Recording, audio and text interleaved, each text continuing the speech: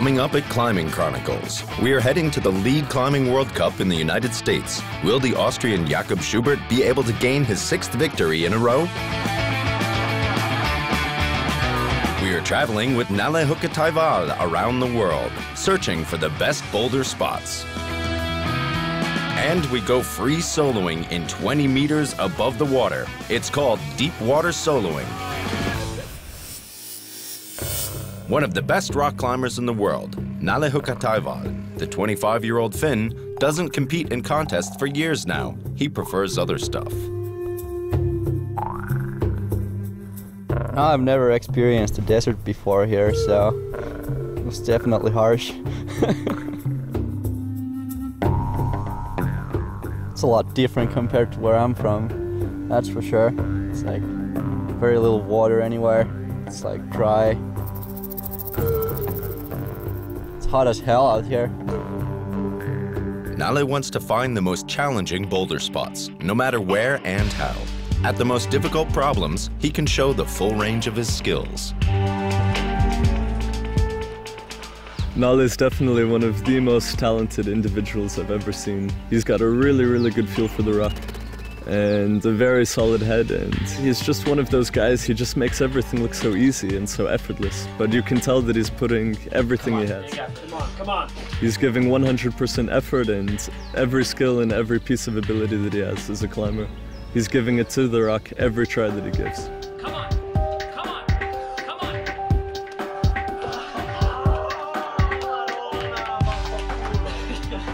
And Nalle is this kid from Helsinki who's come from basically a place with no scene. It's probably not the best place to be a rock climber. I mean, I'm the only one pretty much climbing this hard in Scandinavia, and sometimes it's a bit frustrating climbing like people who don't climb even close to your level. I would say it's good. Like, there's a lot of gyms and training possibilities are pretty good.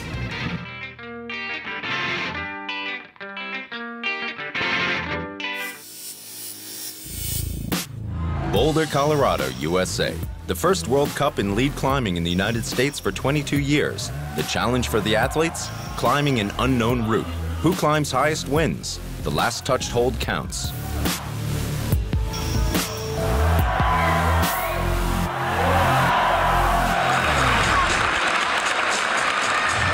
This year's man to beat, the Austrian Jakob Schubert. He already won 5 world events in a row. Now he starts his semi-final route. Winning could get difficult today. I'm not used to this new style of route in the competition. They are much shorter, only 35 holes. Usually we have up to 50 holes. The route is shorter, but really difficult with no breaks to relax. The short but challenging routes could become a problem for many of the athletes.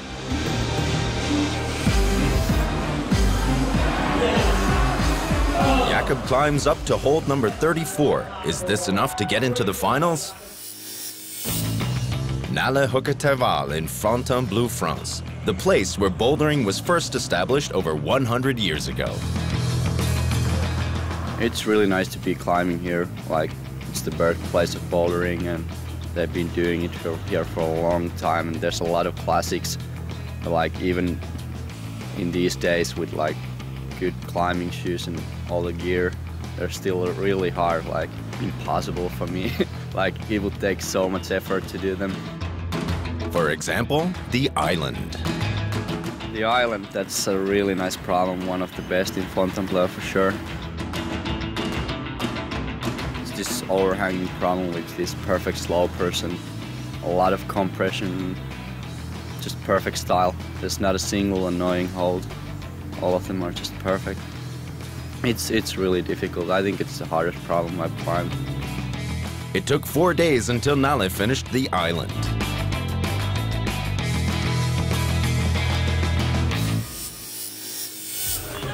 Back in Boulder, Colorado at the World Cup in lead climbing.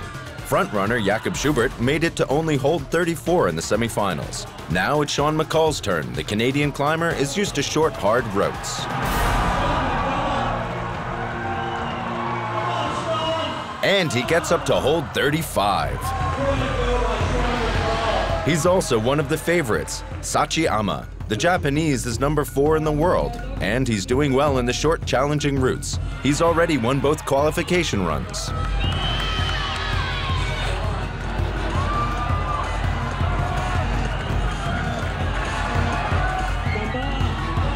And he also wins the semi-finals.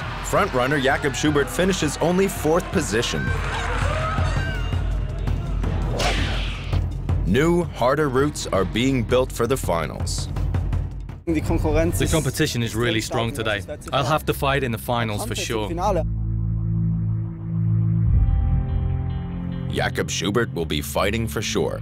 If he wins, it will be his 6th World Cup victory in a row.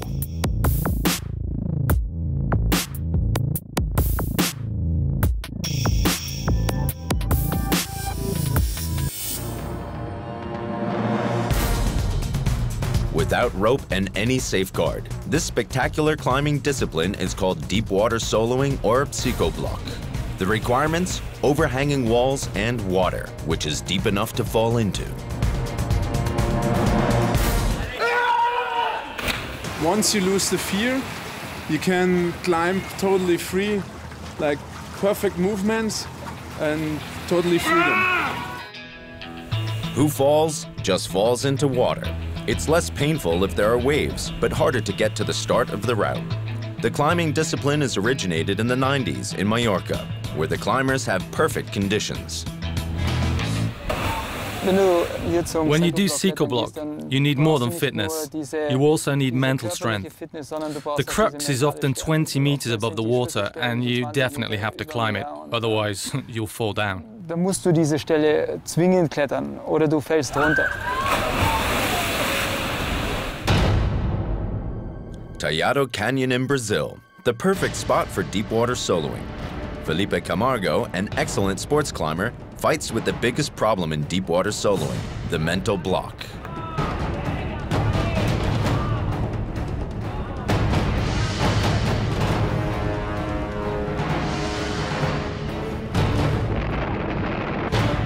High routes like this without rope. The psychological factor forces Felipe to pull back. You get nervous, because you were already way up high. I'm not used to falling into the water. You get up to a certain height and ask yourself, can I take the risk? You might get hurt by falling down. That's why in contests, not the best climber wins, but the one with nerves of steel.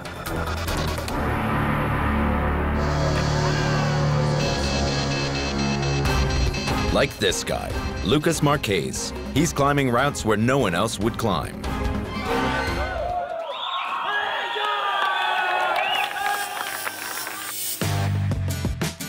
Joe's Valley in Utah.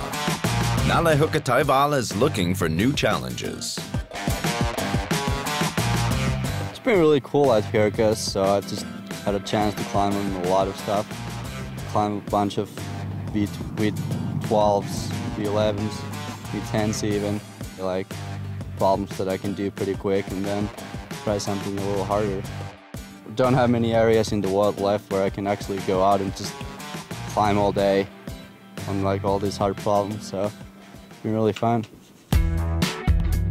The difficult routes are getting scarce for the Finn, and traveling isn't his favorite hobby.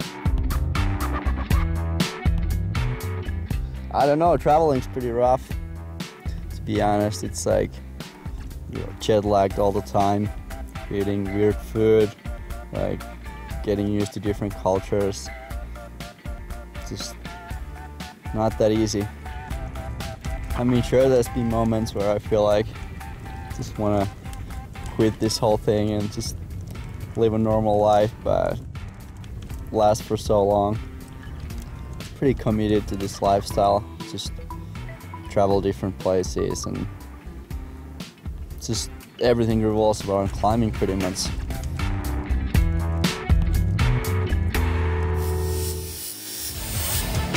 Back in Boulder, Colorado, the finals of the World Cup in lead climbing.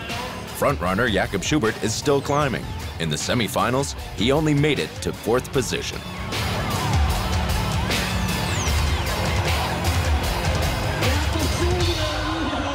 Jakob goes up very high this time, up to hold 38. But there are still 4 athletes who climb afterwards. In case none of them get higher, Jakob wins his 6th World Cup in a row. The Canadian Sean McCall is on the route. He was better than Jakob in the semi-finals.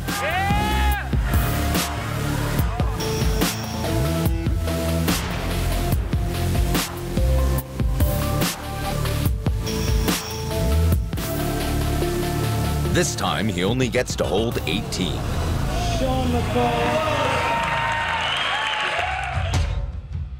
The Japanese Sachiyama is the last one to climb. He won every round so far.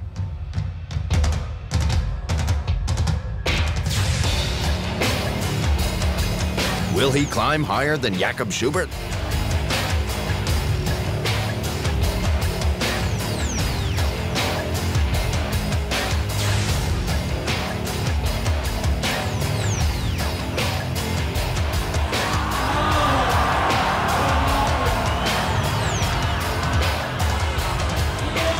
No, he doesn't. He falls down at hold number 34. I can't describe it. It's amazing. 6 times in a row on the podium. It's unbelievable. Every time I think, now it's over, but then I'm on the podium again.